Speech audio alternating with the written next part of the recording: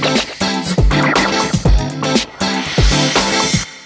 ritrovati amici TuttoAndroid.net. Come vedete abbiamo tra le mani il Meizu MX5, finalmente ci è arrivato, abbiamo avuto qualche problema tecnico e è arrivato in ritardo purtroppo, ma ringraziamo Grosso Shop per avercelo infine mandato.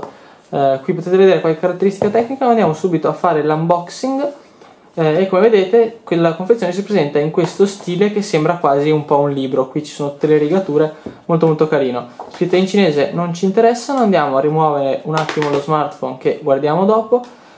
Qui sotto troviamo lo slot per il caricatore da muro che supporta 5, 9, 12 volt a 2 ampere, ovviamente con spinotto cinese perché questa è la versione cinese del Meizu MX5.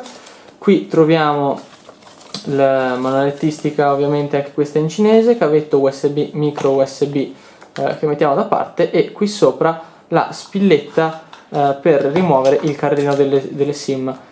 Delle SIM dico perché Meizu MX5 è un terminale dual SIM con doppia nano SIM. Andiamo a togliere questa spilletta e ce la teniamo da parte che adesso la useremo, e andiamo a prendere sotto la nostra lente Meizu MX5. Togliamo le pellicole protettive, 1 e 2, e andiamo a fare la prima accensione. E intanto parliamo un po' del telefono. Ci troviamo di fronte ad uno smartphone con un processore MediaTek 6795, cioè MediaTek Helio X10, un processore di ultima generazione molto interessante. Oltre che, parlando di caratteristiche tecniche, abbiamo 3 GB di RAM DDR3, 3150 mAh la capacità della batteria, fotocamera posteriore da 20,7 megapixel con f2.2, flash LED singolo con doppia tonalità di temperatura e messa a fuoco laser, scocca del terminale unibody con le finiture completamente in metallo e questa parte sopra e sotto invece in plastica. Facendo panoramica fisica, parliamo di dimensioni, abbiamo 74,7 per 149,9 per 7,6 mm di spessore, il tutto in un peso di 149 grammi, quindi delle dimensioni abbastanza contenute, molto buone in relazione al display da 5,5 pollici, risoluzione Full HD, quindi 401 i ppi in quanto a densità di pixel, e tecnologia AMOLED. Andiamo a fare un po' una panoramica fisica e troviamo sul lato sinistro il carrellino delle SIM. Andiamo ad estrarlo e vedere un po' come è fatto, però vabbè, ovviamente è un carrellino normalissimo. Ecco qui, supporto per 2 nano SIM, di cui la prima naviga in 4G al massimo, la seconda solamente in 3G. Andando oltre, sul lato destro abbiamo il pulsante di accensione e il bilanciere del volume, anche questi totalmente in metallo e dal feedback molto click.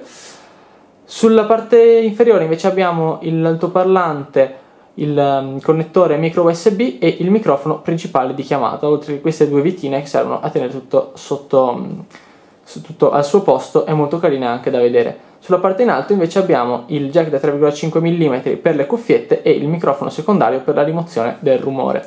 Ma andiamo a esaminare un po' la parte software. Per tutto il resto dell'hardware ne parleremo meglio nella recensione completa.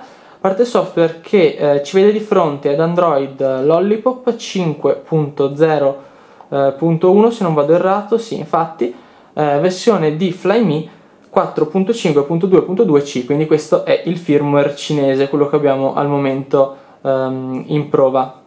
Andiamo un po' a guardare il software, che è la classica interfaccia di Flyme con queste icone molto colorate, molto grandi, interfaccia che può piacere come no, ma questa volta abbiamo anche l'implementazione qui sotto del lettore delle impronte digitali, che con un singolo tap va a tornare indietro di una schermata. Adesso ad esempio vi faccio vedere, vado sui temi, con un singolo tap si torna indietro di una schermata, mentre premendolo, dato che è anche un pulsante fisico, si torna alla home. Oltre a questo, di cosa possiamo parlare? Andiamo un attimo a vedere le impostazioni.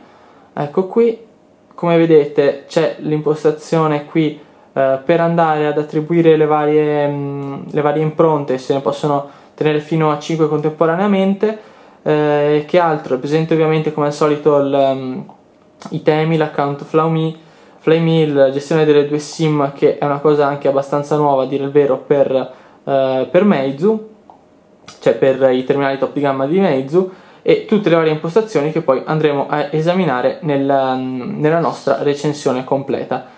Andiamo però a vedere un attimo un confronto con altri terminali. Abbiamo qui dei terminali con cui metterlo al confronto, e cioè Meizu MX4, la versione del flagship di Meizu dell'anno scorso, e come vedete i cambiamenti si notano abbastanza. Personalmente trovo più carino MX4 come costruzione, anche se ha la scocca in plastica, però vedete che come dimensioni è andato MX5 ad avere un display innanzitutto più grande, però è leggermente più alto, ma è meno largo. Come vedete Meizu MX4 era più largo, dato che aveva il pannello Full HD Plus, che non era in 16 noni ma era in 16 decimi, quindi una cosa un po' stranina. Andiamo anche a vedere il confronto di dimensioni con OnePlus One. Come potete vedere entrambi da 5,5 pollici, ma Meizu MX5 risulta decisamente più piccolino anche in termini di peso e di spessore. Ecco qui. E per fare un ultimo confronto andiamo a prendere l'ETV One X600, che è un telefono, vi state chiedendo che telefono è, ma lo prendo semplicemente perché condividono entrambi lo stesso processore, e cioè il MediaTek Helio. Potete vedere due terminali abbastanza interessanti. Mettiamo tutto da parte, e per questo video direi che è tutto, non c'è tantissimo altro da dire. Tutto il resto andremo a rispondere a una recensione, e fateci sapere magari qui sotto nei commenti su YouTube oppure sull'articolo correlato sul sito cosa vi interessa di più sapere, se magari siete più interessati ad un focus sul reparto fotografico, se siete più interessati alle performance e sul riscaldamento. Fateci sapere insomma cosa volete risposto nella recensione completa, e noi vedremo di accontentarvi e di farvi sapere tutti i dettagli che volete sapere da noi.